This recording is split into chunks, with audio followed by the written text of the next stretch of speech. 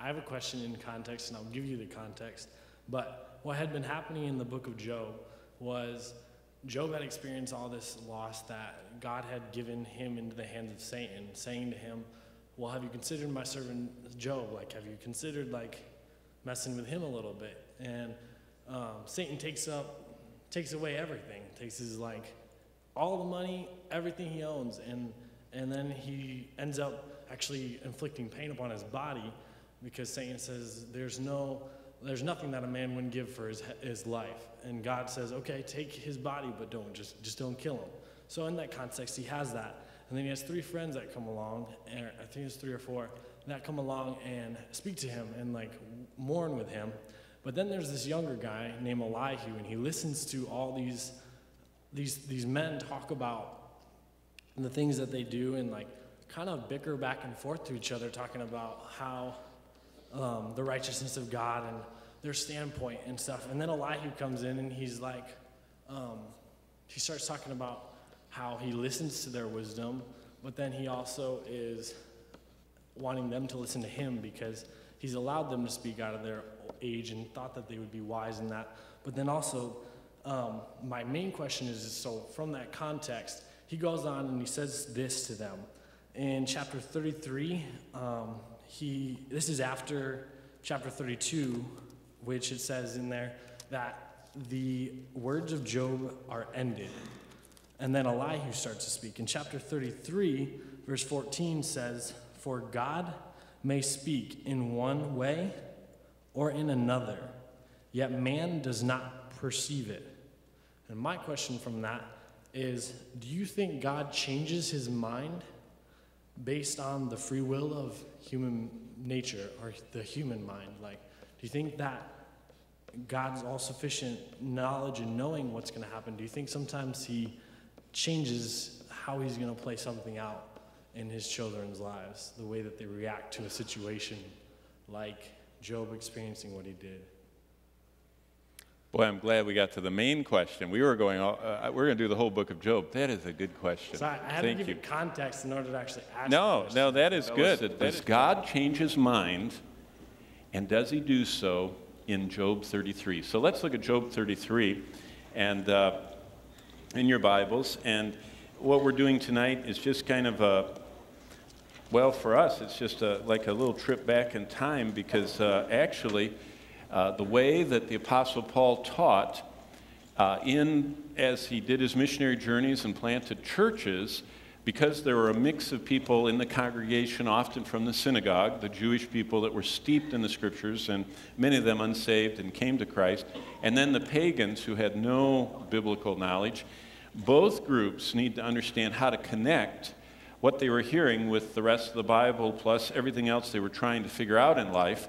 And so Paul dialogued, and the word dialogue, dia logizomai, logizomai means to kind of process through, talk through, even kind of orderly go through, and dia means through. So through to talk is explaining things. And so Job 33:14, let's talk through that. For God may speak in one way or another, yet man does not perceive it. And this is, is kind of touching on the doctrines we're going to look at tonight, that God, in various situations, relates himself to humanity in ways that we can understand.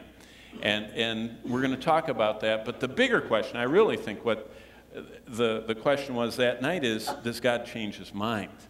And that's a good one. So the quick answer is yes and no. I should have told him that. That would have saved a lot of time. But what I want you to see, and I want you to look with me, is Job 33:14 has a lot in common with what God says in Genesis 6:6, where it says that God regretted that he created humanity. Sounds like, whoa, I shouldn't have done that. Moses and the golden calf. God says, I'm going to kill them all. Moses says, don't. And the Lord said, okay, I won't. How did he go from kill them all to no? I mean, he changed his mind on us. How about God and King Saul? It grieved the Lord, and he regretted that he made Saul king. Sounds like changed his mind again. How about Ahab? Ahab was the worst king of all. In fact, we should look at some of these. Let's look at 1 Kings 21. And I just want you to see what those who are reading through, they're going in their read through the Bible time, and they get to 1 Kings 21, and they get to verse 19, and it says, the Lord actually came to Elijah in verse 17 and told him, arise and go. And in verse 19, so Elijah, remember we talked about this morning, sometimes God talks audibly in times past. God spoke in sundry manners, as Hebrews says, sometimes audibly. Sometimes he sends a messenger, the Old Testament prophets. That's what's happening. God's speaking directly to Ahab, verse 19. And he's telling Elijah to tell him this. You shall speak to him, saying, thus says the Lord, have you murdered and also taken possession? And you shall speak to him, saying, thus says the Lord, in the place where the dogs licked the blood of Naboth, dogs shall lick your blood. And Ahab said to Elijah, have you found me, my enemy? And he answered, I have found you because you've sold yourself to do evil. And I will bring calamity on you, and I will take away your posterity. I will cut off from Ahab every male of Israel, both bond and free. I will make your house like the house of Jeroboam, the son of Nebat, and like the house of Baasha, the son of Ahijah, and because of the provocation which you have provoked me to anger and made Israel sin. And then he continues. I mean, Elijah was not a win friends and influence people person. He says, and concerning Jezebel, the Lord also said, the dogs will eat Jezebel by the wall of Jezreel, and the dogs shall eat whoever belongs to Ahab that dies in the city, and the birds of the air shall eat whoever dies in the field. Now here's an editorial comment from the Lord. But there was no one like Ahab who sold himself to do wickedness in the sight of the Lord, because Jezebel and his wife stirred him up. And he behaved very abominably in following idols, according to all the Amorites had done, which the Lord had cast out before the children of Israel. So you're expecting him to get whacked. And now look what happens. Verse 27. So it was when Ahab heard these words, he tore his clothes, he put sackcloth on his body, he fasted and lay in sackcloth and went about mourning. And the word of the Lord came to Elijah the Tishbite, saying, see how Ahab humbled himself before me? Because he has humbled himself before me, I will not bring the calamity in his days. In the days of his son, I will bring calamity on his house. There he did it again. He changed his mind. How do you deal with, and we could go on through. Hezekiah. The Lord says, you're going to die. Get ready for death. And Hezekiah cried, turned his face to the wall, wept and wailed and cried out and begged the Lord, and the Lord gave him 15 more years. I mean, does that mean everybody that turns toward the wall and cries out to the Lord gets 15 more years? See, when you read these things at face value, and then here's another one. Here's the classic one. Jonah. Look at Jonah chapter 3. Obadiah, Jonah, Micah, Nahum, Habakkuk, Zephaniah, Haggai, Zechariah, Malachi. So just turn about 8 back from Matthew. Just 8 clicks back from Matthew and those little books. Jonah, and look at chapter 3, verses 4 and 10. And Jonah began to enter the city on the first day's walk, and he cried out and said, by the way, this is an 8-word sermon. Talk about a challenge. He preached a sermon 8 words long and had probably the most spectacular revival that's ever recorded in the history of humanity. An entire city of probably several 100,000 people was totally moved and transformed. So, 8-word sermon, yet 40 days and Nineveh shall be overthrown. Now look at verse 10. And by the way, they really got moved. Verse 7 says, neither man nor beast nor herd nor flock taste anything. Do not let them eat or drink water. Let man and beast be covered with sackcloth and cry to God. Everyone turn from his evil way. Verse 9, who can tell if God will turn and relent and turn away from his fierce anger so we may not perish? So it was a citywide revival with an 8-word sermon that God energized with conviction. And look at verse 10. Then God saw their works, that they turned from their evil way, and God relented from the disaster. Now, this is where people all the time say, God is changing his mind. that he had said he would bring upon them. So they accuse, and I'm not saying our friend that asked questions is accusing that, but, and I could just keep listening. These are just the ones I just sat down this afternoon and whipped off, thinking just from reading the Bible, and you could find many of these. But what do all of them have in common? They all have in common, it looks like God changed his mind. Now, I'm not sure what color my pens are tonight. Boy, that's not the right one. There we go. This one involves prayer. This one involves prayer. And this one and this one. This one, there's no repentance.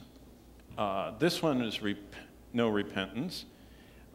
This one is repentance, and this one is repentance. So they kind of go, these two, he changed his mind because they repented for various amounts of time. These two, he changed his mind because they, were beseeching him and praying. And these two, God just says that I'm just sad that I created those rebellious, you know what verse 5 says, the verse just before this verse says, and every imagination of the thoughts of the hearts of mankind was only evil continually. Remember, God sees and hears and knows everything, and he said, all I'm getting on every channel from every human is bad. So the Lord grieved and grieved his heart, and the same thing with making Saul king. So there's something in common with all of them, but there are some differences. Now, whenever you get hard things like this, the first thing is God appears to change his mind. So what we do is we look at the actions of God, and then we interpret them by what we know already that's established about the character of God. Now here's the lesson. That's why I said yes and no, because you'll see two separate strains of how God is working here.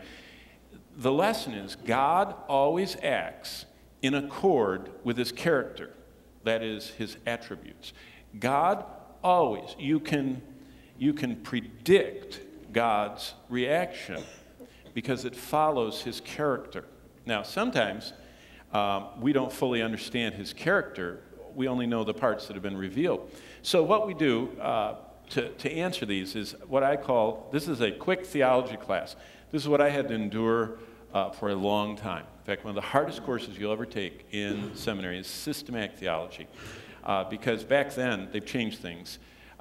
Generation ago, most of your theology book was written in Latin, German, Greek, and Hebrew. And it was like you skipped between the English words, and it was very hard.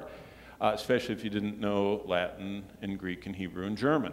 But let me just give you 5 doctrines, 4 attributes, 1 doctrine. And then what you do is you take the questionable act, what God does. So this is God's actions. What were his actions at the creation, at the flood, at the golden calf, at Saul's, rebellion, at Ahab's abomination, at Hezekiah's sickness, and at Nineveh's repentance.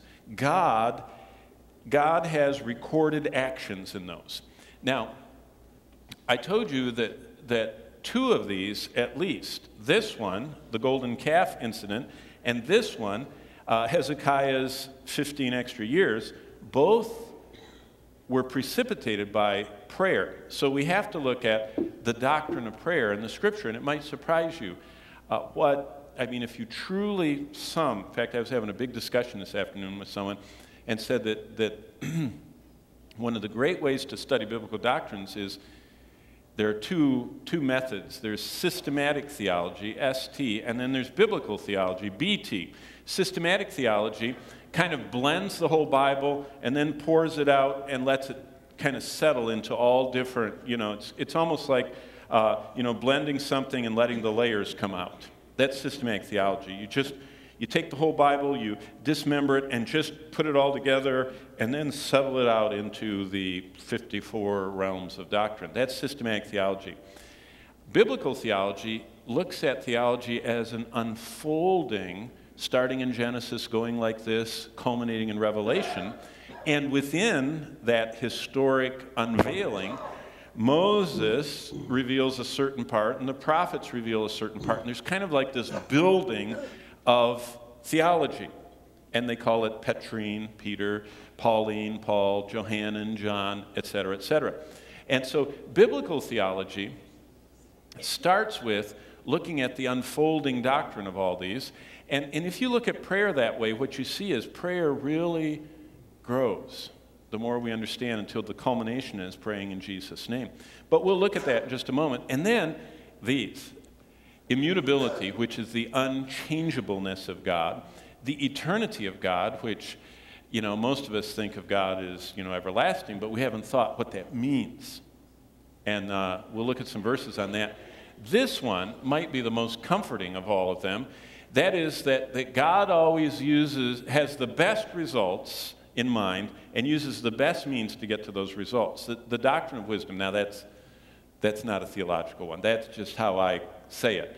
But his wisdom, God's wisdom, has all to do with how he has planned for things to happen. He always has the best plan for getting the results and the method of getting those results. And so God always is all-wise. And then omniscience, which is a fascinating, we all know the omnis, he knows everything, and the ones that aren't on here, he's everywhere present, has all power. But specifically, these actions, God regretting he created humanity, God not burning up all the Israelites, because Moses said, what would the Egyptians think if you haul them out of Egypt and then burn them up in the desert? Like you're not a good God. And so it looks like the Lord says, oh, that was a bad idea. Okay, I won't do it. So we're going to talk about that. And then regretting that he picked Saul. God knew before he created the world that Saul was a dud. You understand that? See, that's what this one means. And not burning up the Israelites, he burned them up anyway. He just burned them up over 40 years instead of one moment. You understand that? All of these, if you think about it, God still, every Ninevite died. They just didn't die right away. Hezekiah died. He didn't die right away. He lived 15 years. But what did he have the third year into his extra time? The worst king ever of Israel, Manasseh, who burned babies alive. So, okay, he extended his life, and we had the worst king of all. Ahab didn't die on the spot, but the dogs did, drink his blood, and they also ate his wife. So, it all happened, but later. And Saul was kicked out as king, but he was killed by the people he spared. He didn't kill the Amalekites, so an Amalekite killed him. God always, it's amazing. And I already talked about that one, and the Lord did regret that he created, so he started over again with Noah. But let's talk about these attributes. So let's do a real quick, and this is fascinating to me. The 4 attributes. Now, see, look back at them. His eternity, immutability, wisdom, and omniscience. Number 1, eternity. Now, this is not the in fact, I brought to you, I will read the big one, but this is my short version. The attribute of God called as eternity, and there are 25 attributes of God that are listed in systematic theology. Not every systematic theology calls them the same thing. In fact, the 25th one is God's glory, and God's glory is not really an attribute, it is a glow. It is a bright, blinding, shining light that's around him, but it does typify something only God has. So don't worry about the number. But one of the attributes of God is his eternity. This is how I define it, that God is seeing everything at once, vividly, past, present, and future. In fact, let me show you what I mean. Look at Isaiah 57. And these, I would encourage you, if you'd like, I mark these. I'm on a slow attribute of God march through my Bible, that every time one of the key references that describes an attribute of God that I bump into, I write attribute, what it is, and I circle the verse so that whenever that I'm reading through the scriptures, in fact, that's one of the reasons, I have every possible electronic study tool there is. In fact, I've reproduced my entire 5,000 volume library. I'm on 4,500 of the 5,000s that I carry around in my little air. I'm very electronic loving. But there is something about me looking at the pages of this Bible. Now, you can look at a cyber page, and there's nothing wrong with it, unless the power is off for, a little too long, and then you lose it. But other than that, it's nothing wrong with it. But what you don't see on the cyber page is glancing across ages of your studies that have been marked in your Bible, that when you see them, I know you can make little notes and everything in your electronic stuff, but you have to go to them and move around. But just glancing, I can glance at this, and I can see what I read 2 years ago and found, and I can see what I just wrote in there today, and all of them jog memory. So that's why I say write in your Bible, because when you look at a page, especially as you're flipping, this is what you can't do in electronic stuff. As you're flipping between, I am reviewing everything that I've ever studied on that topic as it goes by without fiddling and faddling. But never mind, that was my little advertisement for why I have electronics and don't like to use them in personal Bible study. Isaiah 57, this middle verse right here, look what it says. For thus says the high and lofty one, who inhabits eternity, whose name is holy. So that's the eternity of God, but also the holiness of God. I dwell in a high and holy place with him who has a contrite and humble spirit. Now, you notice God says, I'm up here, but I dwell with him. So in other words, the idea is that, and you see it operative in old Ahab.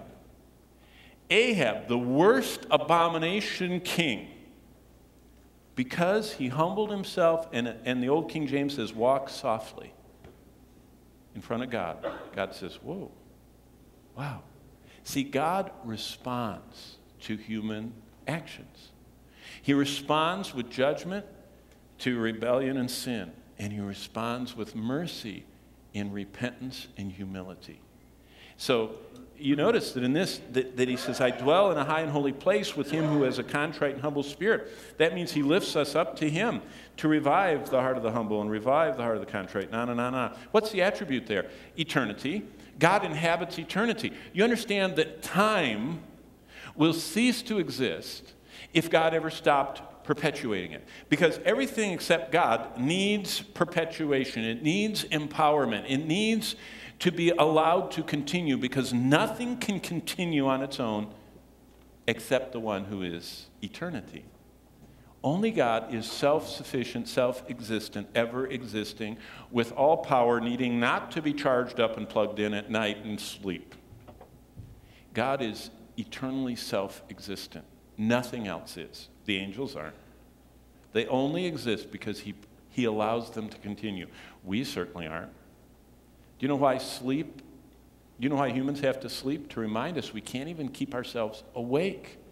I mean, that poor layman Goldman Sachs trader last week, he was so busy making money and trading. How they have all those screens, and he was crossed all the time zones trading, and he just forgot to stop trading, and he died. They said he stayed awake too long and worked too much, and his body just died. He just refused to sleep because he was making so much money for Goldman Sachs or whoever he was working for. God inhabits eternity, and so time is one dimension that he created, that he's allowing time to continue. And by the way, he's going to allow time to continue forever. Do you know how we know that? Because everlasting life, everlasting, speaks of endless, constant, ongoing succession. See, in eternity, we will be singing songs. Do you know to sing a song, you have to do this word, and then this word, and then this word? It's a succession. and time is involved. And the fruits, and that's not our topic tonight, but what we're talking about is God sees everything at once, vividly, past, present, and future, because he is eternal. He alone is eternal. The devil can't see everything, past, present, and future. The highest angels can't see everything because they are not eternity. Now, let me just read the longer. God's eternity may be defined as God has no beginning, end, or succession of moments in his own being. He sees all time equally vividly, yet God sees events in time and acts in time. And so that's the heavy-duty theological definition. Psalm 90 and verse 2 says, before the heavens were brought forth, or ever thou hast created the earth, you are the same. And it says here that he's the Alpha and Omega. He's the beginning and the end. And what it's saying is that God sees everything at once, vividly, past, present, and future. So that's the first thing to think about when you're wondering about whether he changed his mind. He sees everything at once. He saw before he created anything, and he sees after the whole rebellion's over and we're in eternity with him, and he sees a whole lot more. He sees it all at once, equally vividly, whether it's past, present, future. Yet, God acts and operates within time, but he's not there himself. He can operate in it, but he's not bound by it.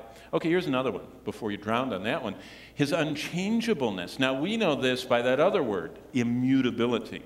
But immutable is kind of not a common English word. So changeable, people understand. So he is unchangeable. So his unchangeableness is his immutability. So God is unchanging in his perfections, his purposes, and his promises. Now, here's a good verse. You ought to look at that one. Deuteronomy 32:4. This is what someone that knew him face to face says. It's interesting. How would you like someone to describe you this way? Okay.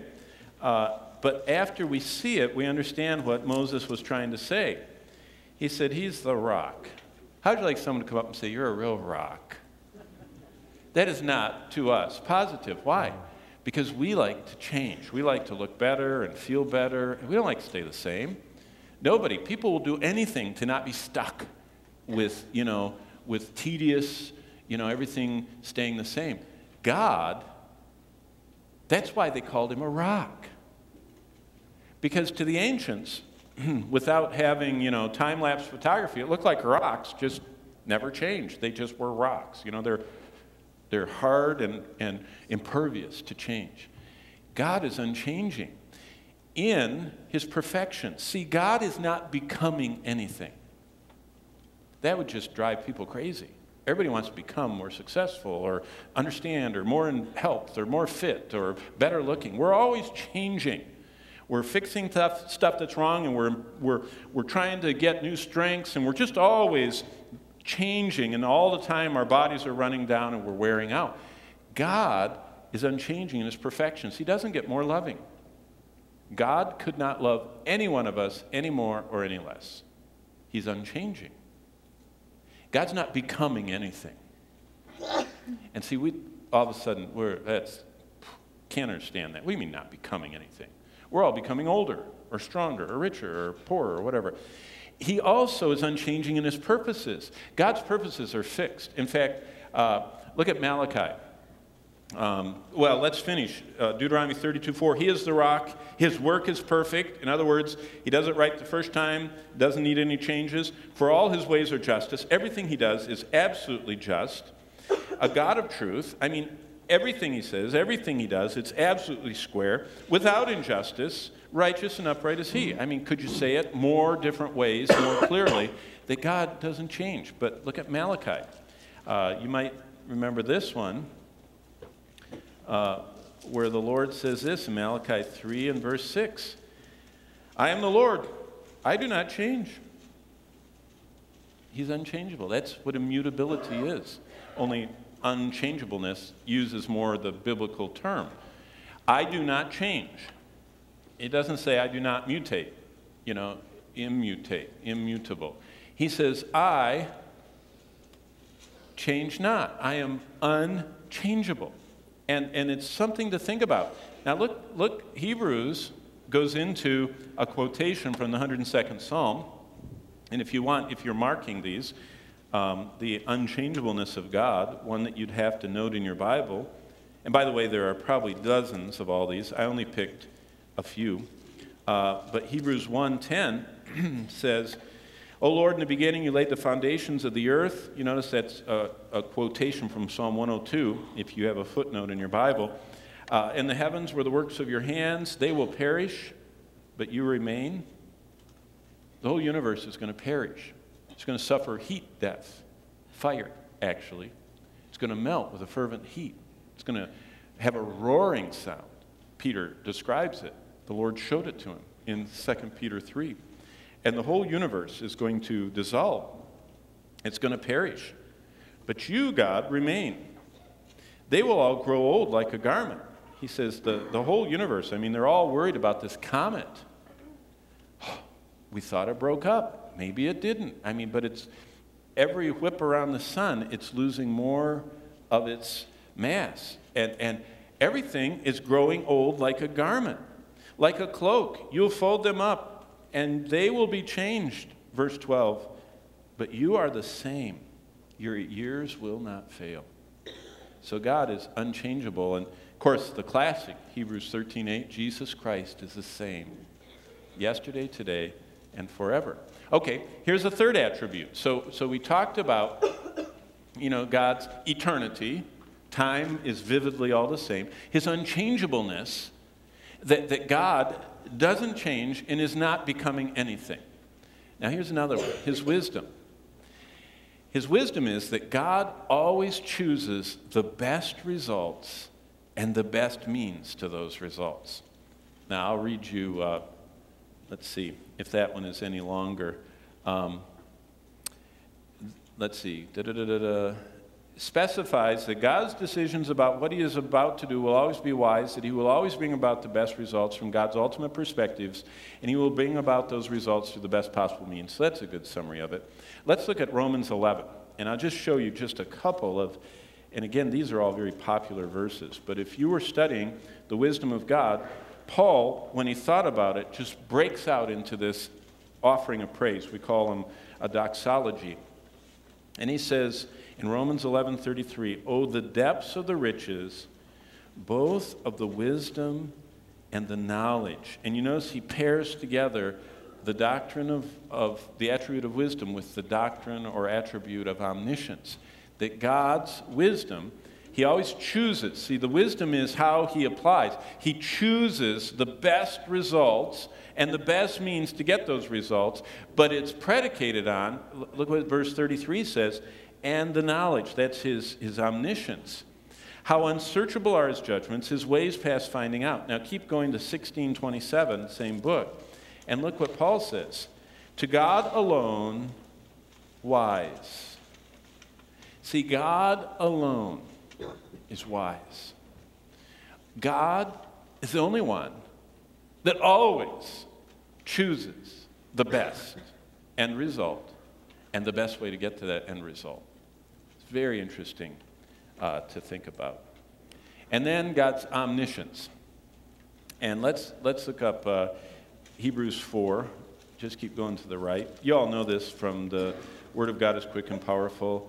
But the omniscience of God is knowing himself and all things actual and possible. That shows up all the way through the Bible. Think of the implications on this in just a moment, but think about what we're saying. God's omniscience, his knowledge, is God knows himself, which is quite a statement. Because God is infinite. So God knows his infinite self, which is amazing that it's not like us, who we have to try and remember something. We think, oh, there it is. Everything is vividly present to God all the time. Everything that is happening, everything that happened, everything that will happen, and then overlay that with this. That's the actual. He also knows what's possible.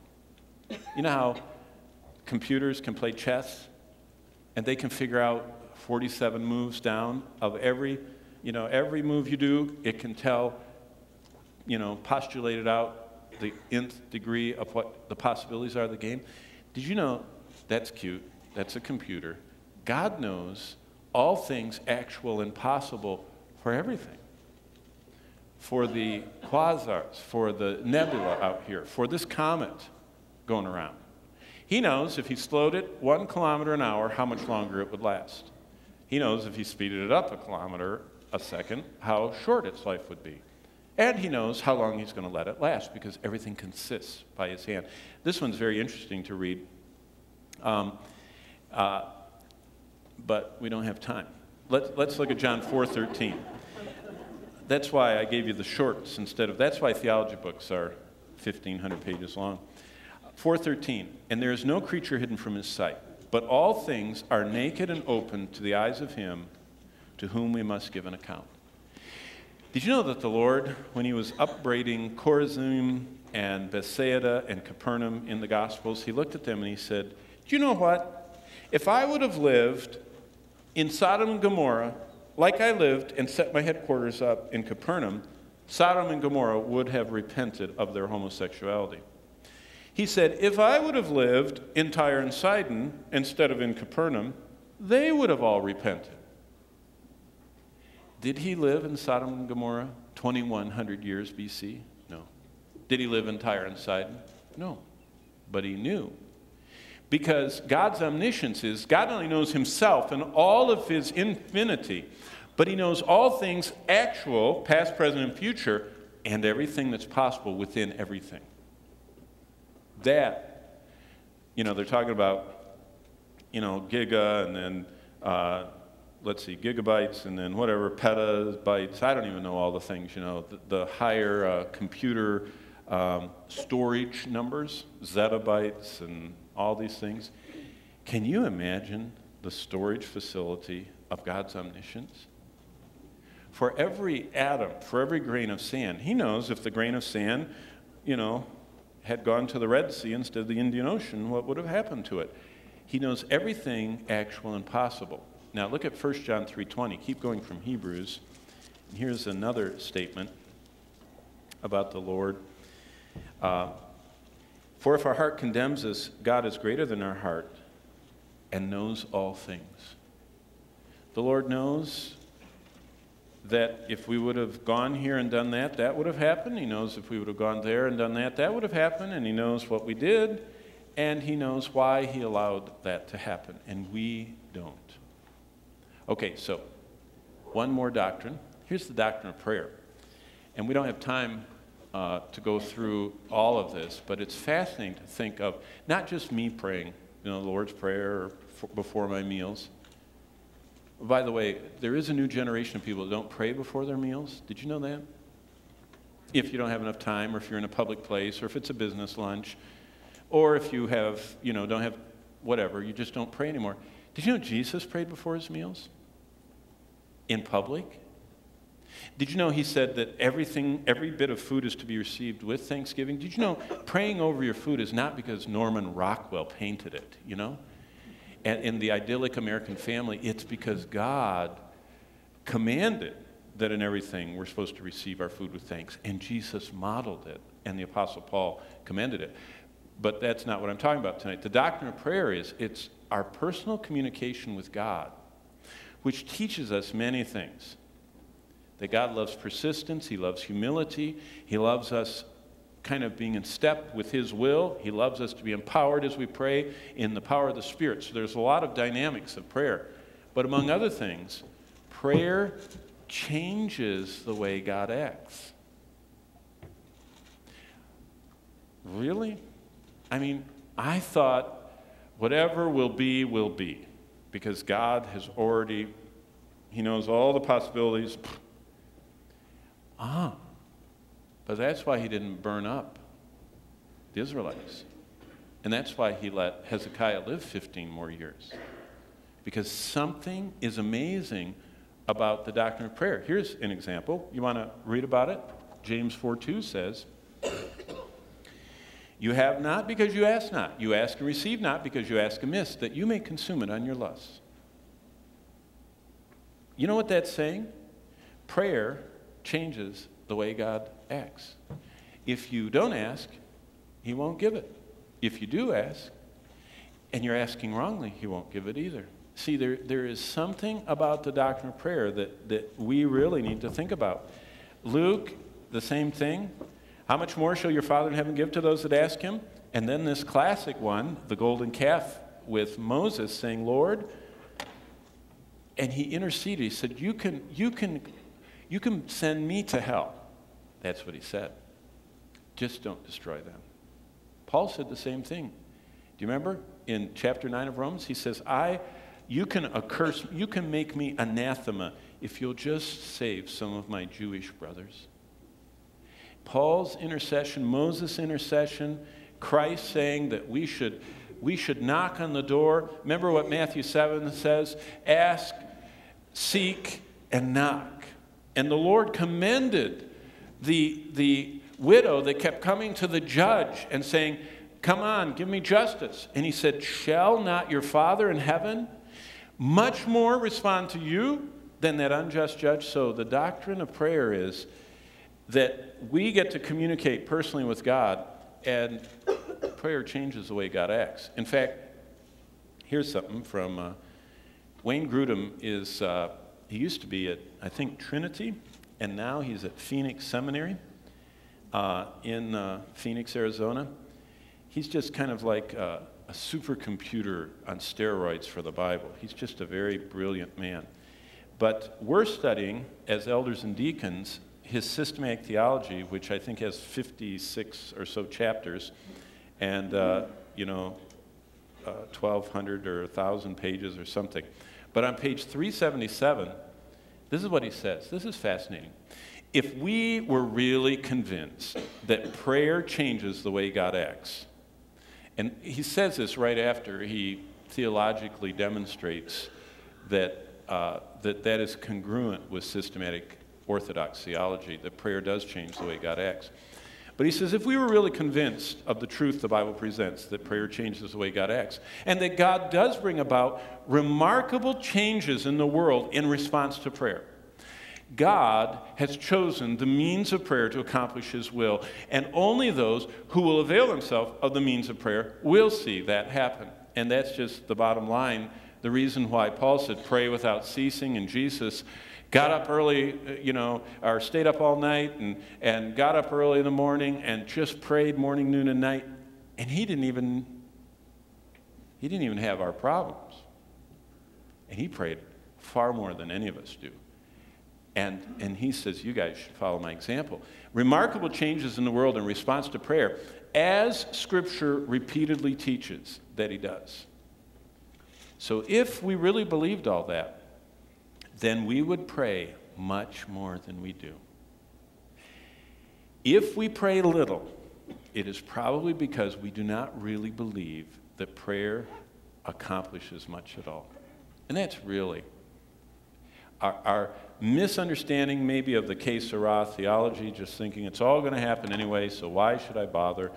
Life is too hard, and I have too much to do to pray. Kind of like Martin Luther said, I have so much to do today, I've got to spend the first 3 hours praying.